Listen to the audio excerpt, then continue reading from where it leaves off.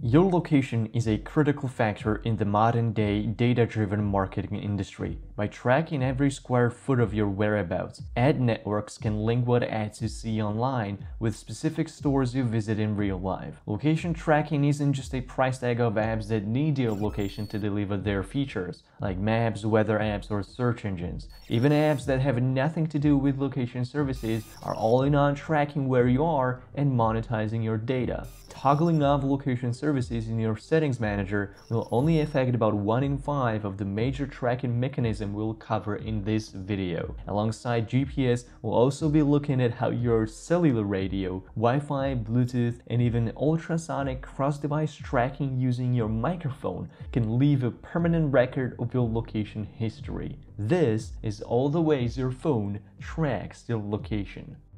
If you wanna find me, please just send me location. Let's get the obvious out of the way first. GPS. Every modern phone is enabled with a GPS receiver that communicates with the Global Navigation Satellite System or GNSS network. To determine your precise location, your phone has to receive microwaves from at least 4 satellites in orbit. The distance to each satellite estimates your phone's receiver's exact longitude, latitude, elevation, and time.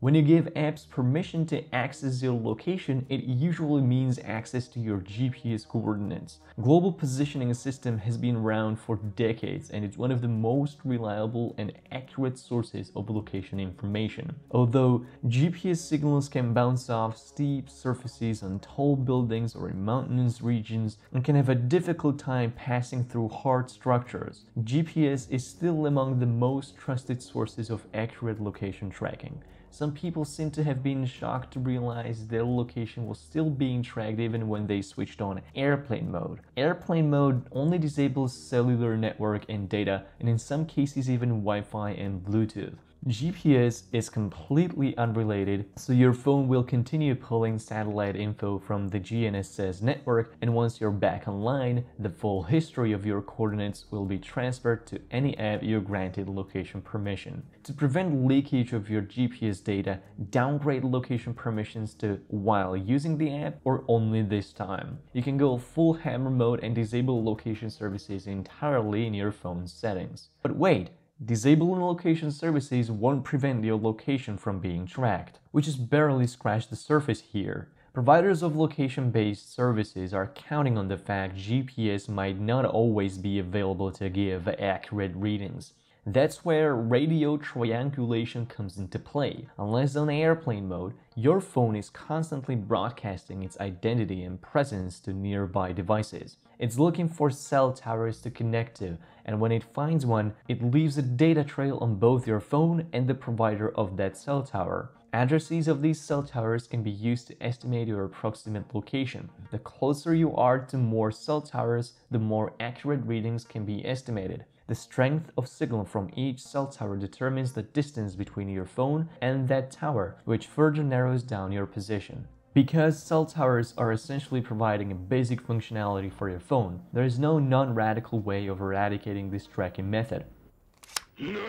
Either stay in airplane mode or remove your SIM card. Using mobile data or cellular network carries a fundamental privacy trade-off. The record of cell tower addresses your phone automatically connects to is usually kept by your phone's manufacturer as well as your network provider. So with a T-Mobile SIM card in your Android phone like Samsung with Google Apps, Google, T-Mobile, and even Samsung can track your location. The radius of accuracy using this method can be up to a quarter mile in rural areas with fewer cell towers, down to a couple of meters in urban areas with high cell tower density. It can't always pinpoint your exact position, but it still counts as a viable method of location tracking. But what if you hack the system and you use your phone as a Wi-Fi only device? The same thing that's the issue with cell tower addresses can be said about Wi-Fi networks. Each Wi-Fi router has a unique MAC ID and SSID that are blasted into all directions of the router's signal. Your phone's Wi-Fi is constantly looking for wireless signals of nearby routers, and to connect to one, You also have to give up your phone's unique MAC ID.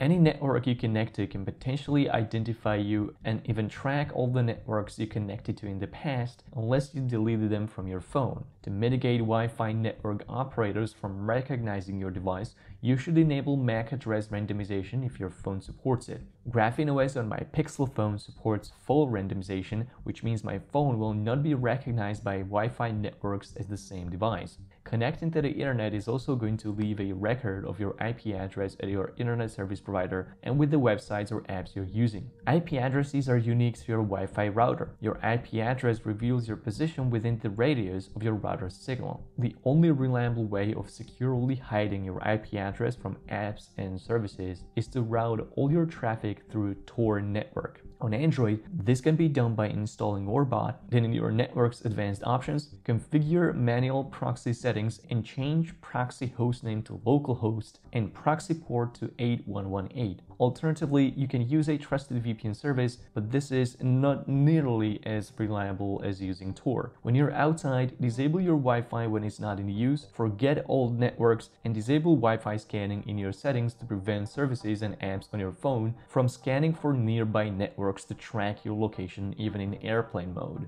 If you are the kind of person that enjoys the luxury of wireless peripherals, your location history might be in trouble. Every time you turn on Bluetooth, your phone immediately starts broadcasting identifiable information in all directions. This includes the type of your phone, its MAC address, which is a unique identifier baked into your phone's Bluetooth chip, and the payload with the data being advertised through the signal. These signals can be picked up by anyone, and not just the devices you connect to.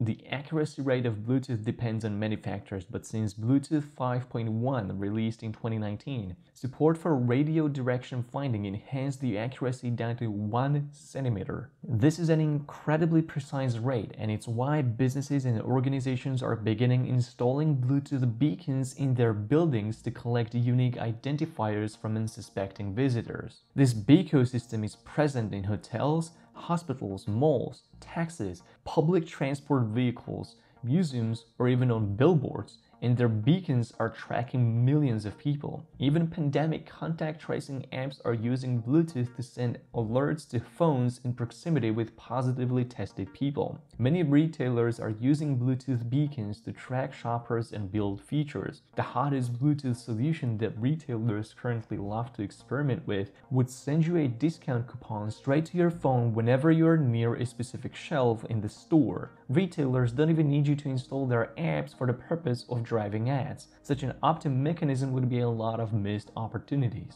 Did you install one of the popular news or weather apps? It might have been infested with a secret code that make your phone broadcast its presence to the beacons it passes by. Many of these apps have been paid by Bluetooth beacon companies to embed this code in their apps, either for a usual form of payment such as money or detailed profiles on their users. Bluetooth beacons track your location in an especially sensitive way. They can precisely pinpoint not just your position, but also how long you stayed at a place. Such detailed data is used by advertisers to drive their product campaigns and measure ad reception. Anytime you plug in those wireless earbuds, your data is on sale. And don't kid yourself, this is a problem equally on iPhones as it is on Android. Apple was the first company that created a Bluetooth system of commercial surveillance. It was Apple alongside Google that remotely updated your phone with the latest Bluetooth tracking technology that can be used by third-party developers and governments to build contact tracing apps. Both Apple and Google conduct their own beacon surveillance side by side, an unknown number of companies providing beacons to businesses and organizations for detailed surveillance.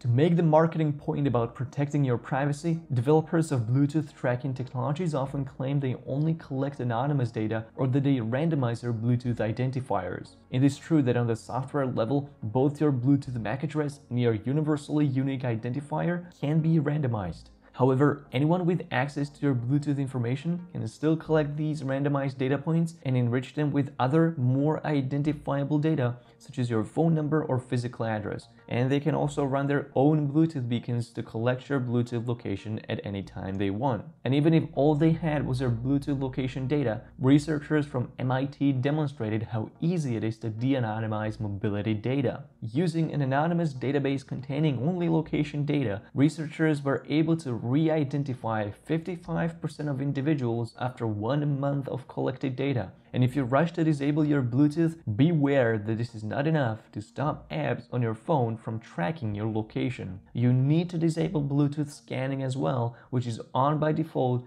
and it works even if you turn off Bluetooth. If you now decided to turn your device into an overpriced brick, hold on just a bit more, because the creepiest feature is yet to come: ultrasonic cross-device tracking. Any retail store, venue, or website you visit could be emitting high-frequency tones in their ads, and any ad on your phone with access to your microphone can pick up these inaudible sounds and profile what ads run near your position. Similarly to Bluetooth beacons, many popular apps and games are loaded with the eavesdropping code, listening to high-frequency sound-emitting beacons wherever you go. These tones can be picked up from any broadcast, including TV, radio, and any internet medium. This is actually how your phone is secretly listening to you, not by listening to what you have to say, but what everything around you has to say to your phone's microphone in frequencies high enough to be inaudible to human hearing. Ultrasonic cross-device tracking is so clandestine and effective, it can even de-anonymize Tor users.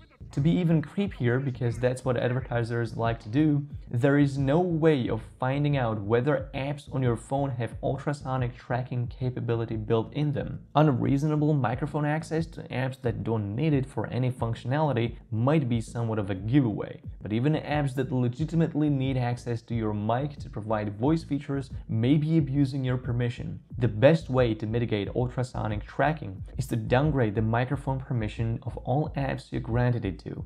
Deny microphone access to all apps that don't provide any voice-related features, and give runtime, or even better, one-time permissions to apps that need it for voice calls or recording.